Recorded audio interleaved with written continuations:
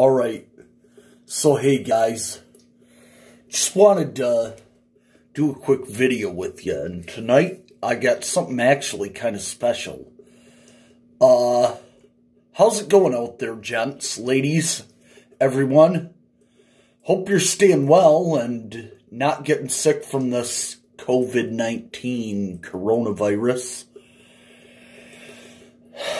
We are here in Michigan, and currently we are under a statewide quarantine until April the 13th, 2020. But I'm not going to let that stop me from doing a YouTube video with you, ladies and germs. And tonight I have a very special video for you. Barbasol shaving cream, everybody. Barbasol shaving cream, the one and only Barbasol shaving cream. Thick and rich shaving cream. Well, and yes, original. So, last year, the fine folks at Barbasol, the company, turned 100 years old. They started making shaving cream back in 1919. And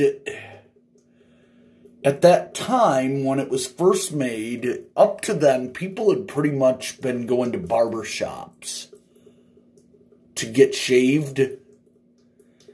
They wanted to make it easier than that. So Barbasol, which meant Barber Solutions, Barbasol, they came up with it. It was in this little tube, kind of like toothpaste is today. And then they started making it in the aerosol cans. Now, there's a reason that I like Barbasol, and I think that this is why they've stayed in business a long time, and a lot of men have remained loyal to this American brand, and it's became an icon over the years. Price. I first started shaving at the age of about 15, back in 2003, and at the time I could get a 10-ounce can of Barbasol foam shaving cream for less than $1 out the door. Now it's a little more than that. It's a little over $1, but not a bad price. It's definitely the cheapest among competitors, and it's just as good. It's just as good as anything else on the market. So, yeah, why not do Barbasol, right? But here it is. This is the 100th anniversary edition can. This is what it used to look like when it was made. The cans looked like this right up until about the 1950s or 60s. This was even the design on the old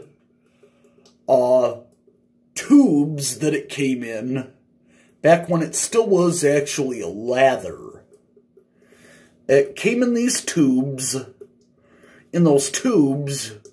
Then they started making it in a can. Now, another reason I like Barbasol is just simply nostalgia. It's basically the only thing I ever remember my dad using. And this is back in the very early 90s. I remember the smell of it because it was in the bathroom. A red, white, and blue can with that good smelling foam. I don't know how to describe that smell other than it's so distinct. You know it when you smell it. You know it when you smell it. It's an unbeatable smell. Even if it doesn't...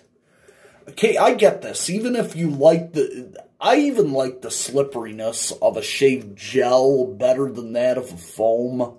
But they just don't smell like Barbasol shaving cream, man. That's how something that a man uses for a grooming routine should smell. And they expanded their product line along the years. You've got the Soothing Aloe brand, which comes in the green can that's very popular. You got the Pacific Rush, which gives you that surfing scent.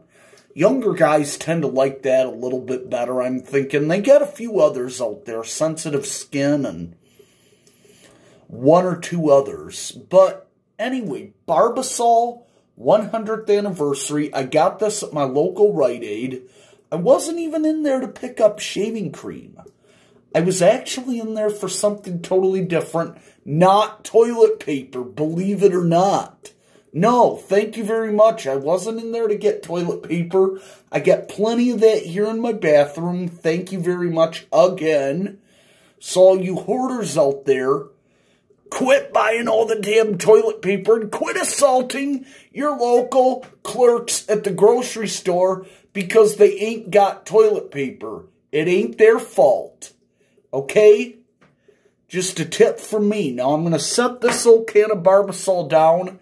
I hope you enjoyed the video, because I'm going to be coming back here in a week or so, hopefully less, with something I ordered in the mail, and I can't wait to show it to you. Until then, stay safe and stay inside, unless you have to go somewhere. Night.